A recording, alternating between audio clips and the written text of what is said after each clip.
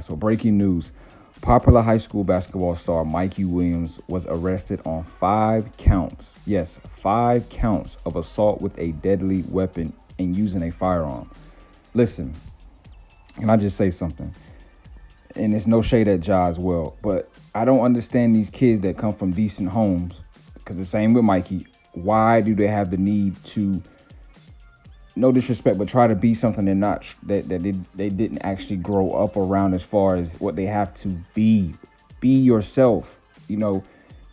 Mikey bought a house for $1 million. He's a millionaire already. Let's just be honest. He's a millionaire already. Like, why are you doing these things? And people don't think that music has an influence on people. See, that's all. That's NBA Youngboy, because who's his favorite artist? Mikey Williams, NBA Youngboy.